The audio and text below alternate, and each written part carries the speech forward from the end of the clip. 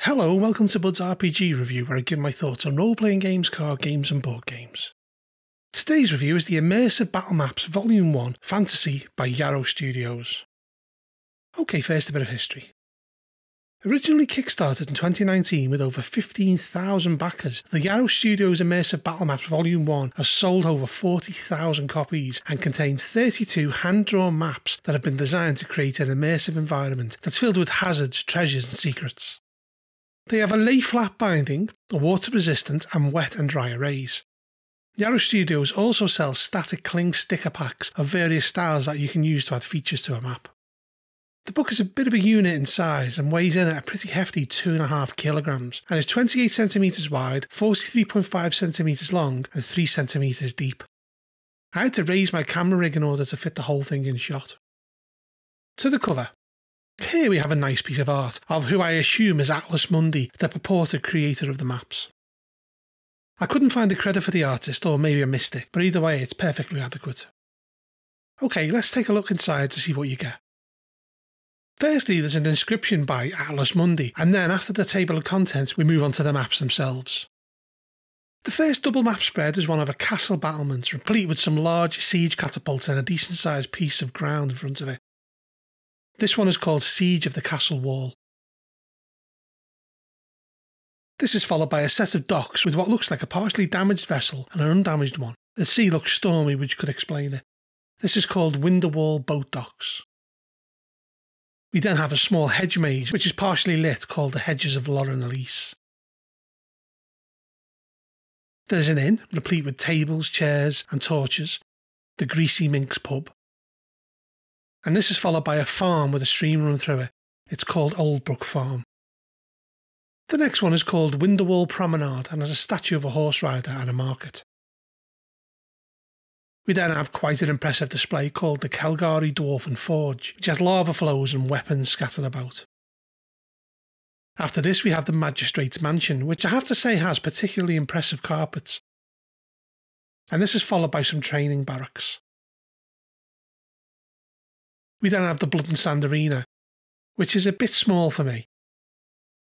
And we have what is called the Undisclosed Rooftop Location, which would probably be particularly handy for those playing Blades in the Dark or the like.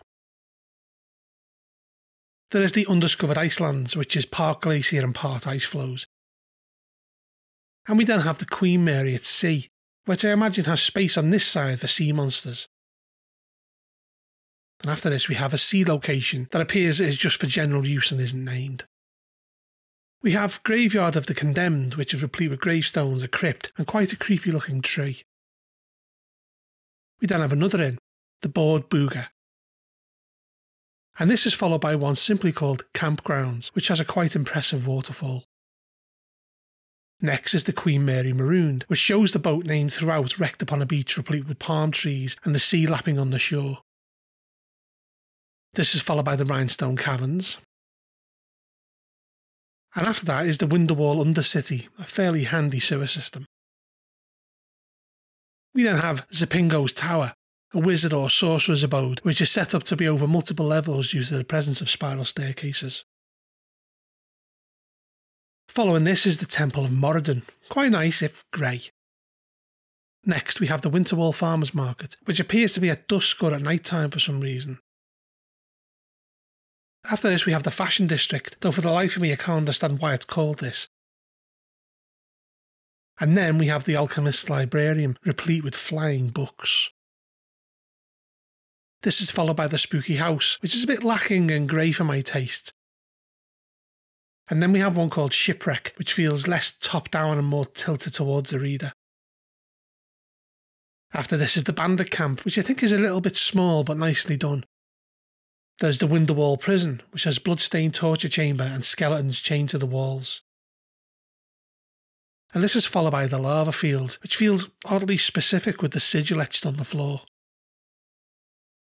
Lastly, we have a particularly handy open field, and this is followed by a blank dungeon floor.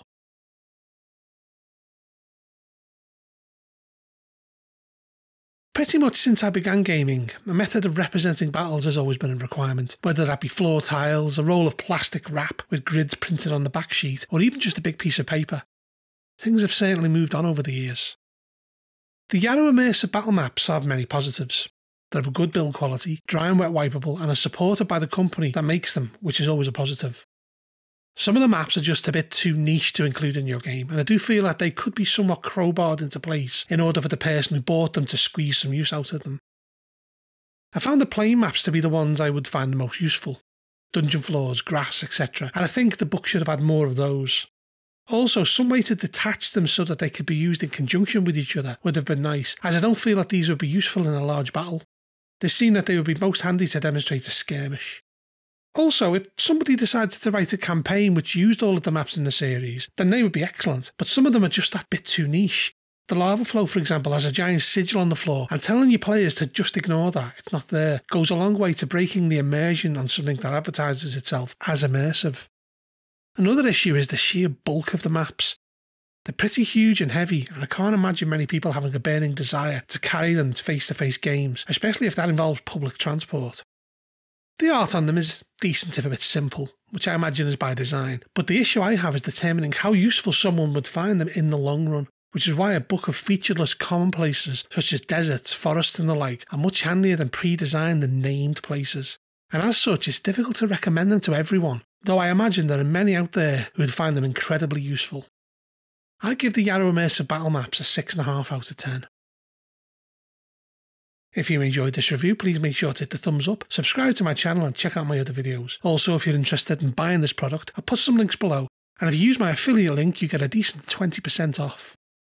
Lastly, if you like what I produce here, then maybe think about supporting me on Patreon, or even becoming a member of my YouTube channel. Bud out.